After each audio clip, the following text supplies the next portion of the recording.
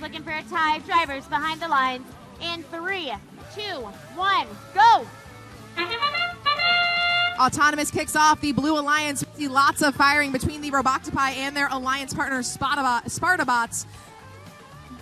Spartabots go back in the trench. They have 3 more power cells in their possession, and all 3, now a 4th up for the Blue Alliance as time expires in Autonomous.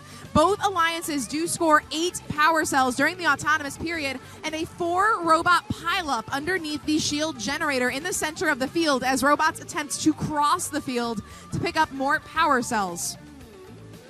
We have several tall robots on these alliances, which means that several of them cannot run underneath the control panel over the trench on either side of the field. That led to that pileup in the center of the field as the taller robots tried to take the easier route across.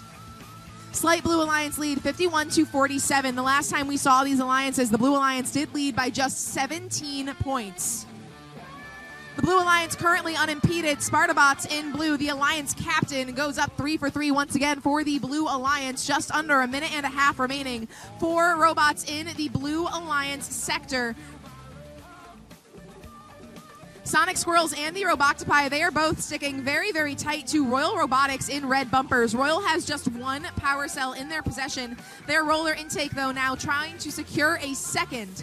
3 red robots back in scoring position. Swim, they know that they are safe in the target zone. They go up 1, 2, 3, and 4, while their partners Royal try to score as well. Squim do end up scoring 5 more power cells. Blue Alliance, though, still ahead in terms of points, though the Red Alliance has scored more power cells. 15 seconds until the end game. Still a remarkably tight match that might come down to how many robots are off the ground when the timer reaches 0.